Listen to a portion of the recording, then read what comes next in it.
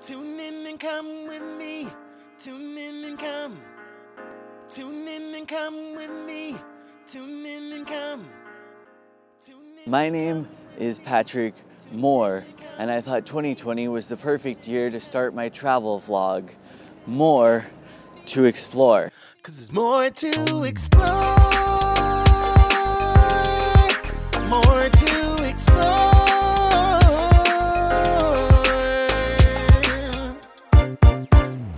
I'm here in Berlin, the city center, in Alexanderplatz. Who is Alexander? I don't know, but this is Europe, so probably a king or some. I believe this German tower was built in honor of the Seattle Space Needle, and that's why they call it the Berlin Space Needle.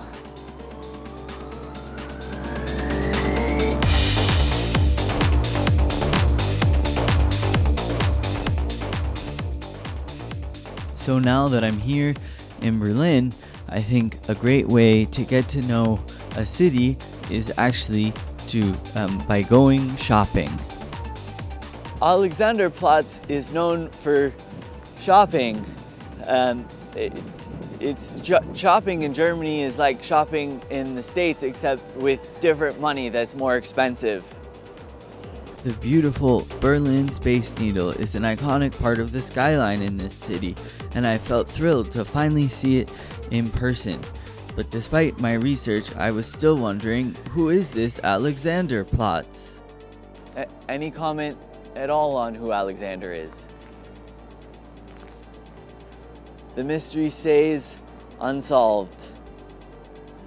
If you think you can solve the mystery, get in the comments and let me know. More to explore.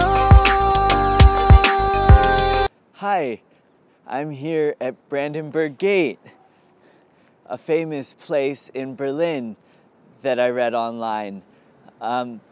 This is a German gate. It's different than American gates because when you want to go through, you don't have to take your shoes off before you go through, and you don't have to take your laptop out of your backpack. You just walk right through, and that's a fun, neat fact about German gates and Brandenburg Gate. This is a must-see gate. Wow, what a crazy gate. There's a big lady on top with some horses. The lady has a staff kind of like Gandalf. I was definitely pretty blown away by this gate. America might be #1, but I think Germany has us beat in gates. It was just so easy and comfortable to pass through without even having to take off my shoes.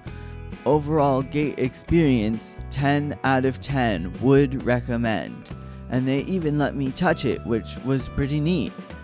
Now, we'll try to get an interview with one of the most famous Germans in Berlin, the Allmann.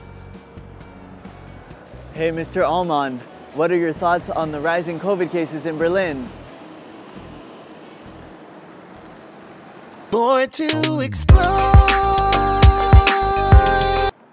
Hi, I'm here at Checkpoint Charlie, a famous tourist location here in Berlin. Germany actually set up this checkpoint to prevent Charlie from biting any more fingers.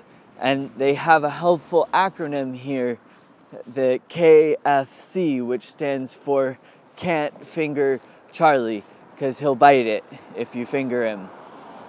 Another interesting fact from our travels here in Berlin. Charlie bit me was a big influence on me.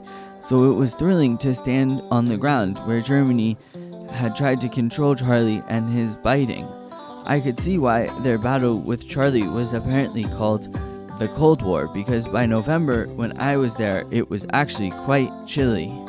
Hi, I just wanted to know, do you regret biting his finger? How much money did you make off of that video?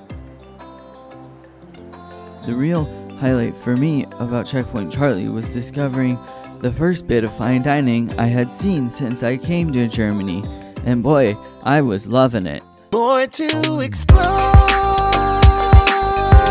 Thanks for joining me here on this fun adventure in Berlin. And remember, there's always more to explore. Tune in and come with me. Tune in and come. Tune in and come with me. 'Cause there's more to explore.